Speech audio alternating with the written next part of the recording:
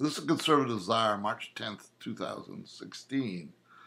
I want to spend this time to try to articulate this issue of free trade, how it relates to Donald Trump, the old conservative establishment, and try to explain it. I'm not sure how good a job I can do, but let's give it a whack at it.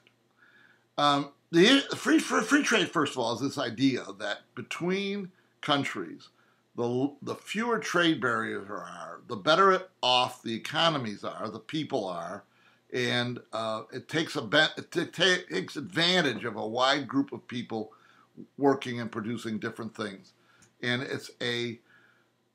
economically, the result of it is better economic conditions and especially lower prices. So people, and lower prices are a big deal to poor. You know, a lot of times we lose track of the fact that lower prices have a huge benefit to poor people. But anyway, that's the kind of the basic idea. I remember first being exposed to it in college, but more particularly with Milton Friedman. And I would read his defense of free trade, and it's brilliant. And from an economic standpoint, Milton Friedman was a genius. But from an economic standpoint, it's a brilliant concept, free trade. But I always thought that Friedman had it wrong.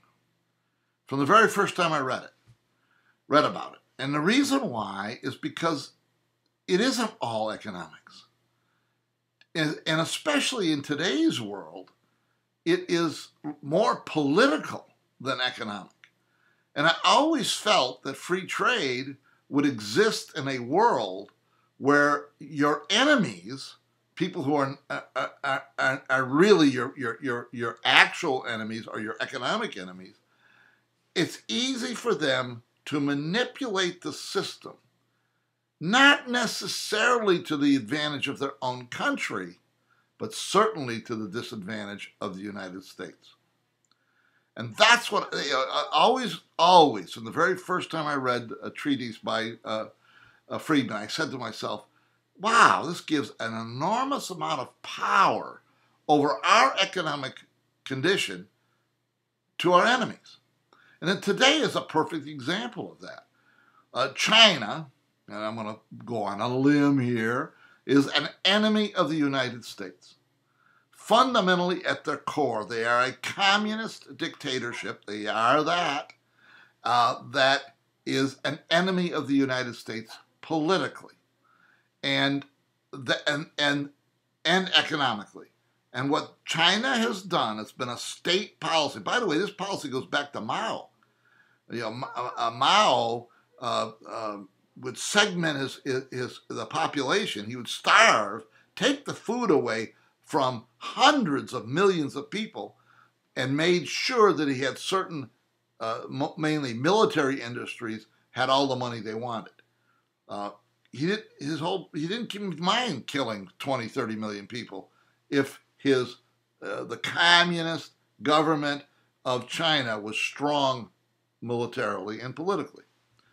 And that's what the Chinese are doing today. The Chinese are compartmentalizing their society. They're the peasants that don't participate.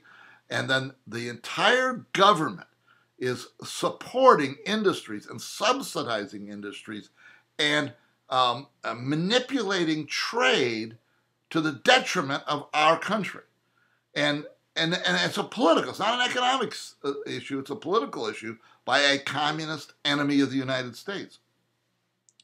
And that's the problem. And the Russians have done the same. Saudi Arabia certainly does it in their manipulation of oil prices for the last 50, 60 years. So free trade, there has to be agreements that it's really free trade, and you must stick up with them. What Donald Trump is saying, and I want to, just for a second, this idea, you hear this from a lot of conservatives. Donald Trump wants a 45% tariff on China. That is an absolute lie.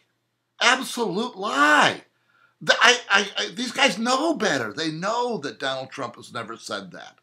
Donald Trump was asked in an interview, would you mind 45%? Heck, if I needed 45% tariff, he didn't say it this way, But that's in essence what he said. I do it. You cannot go into negotiations with China and not threaten them with your biggest stick. In fact, it's your only stick that really matters. The only stick that really matters is you don't play fair, we will put tariffs on. And by the way, I use that word tariff loosely. There's all sorts of ways to put tariffs on that aren't quite tariffs. Manipulating the currency is one way of doing it, which China does, and Japan does, and Mexico does against the United States. This is Trump's position is, and this is clear, it's not ambiguous. I want tariffs to be a weapon to force China to have free trade. But if they're not going to agree to free trade, then we must have this threat, or it's meaningless. You go into a negotiation saying, I'm not going to do anything. We're not going to do anything to fight back. We're not going to take any positions. How do you want to do this deal? That's in effect what you do with China. That's effect because everybody is taking off the biggest stick, the tariff. And Trump says, quite rightfully, you need the stick. And you have to be ready to use it if you can't get any sort of movement on the other side. It's part of a deal. And it's for conservatives, the precise analogy to this is a Republican House of Representatives who takes off the table from the very beginning of negotiating with Obama on the budget, takes off the table their only stick. The only stick the Republicans have is, we won't fund you. We will shut the government down. And what does Boehner do and Ryan do? They take the stick away from the beginning. If you don't have a stick and you're not prepared to use the stick, you'll get rolled over every time. Simple stuff that Donald Trump understands.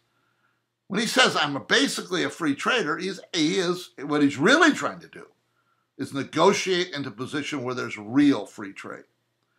And I think that's an explanation of what is going on. And I want to go into one other sliver of this. And as I said, I didn't agree with Friedman when I first read the article, probably in the 60s.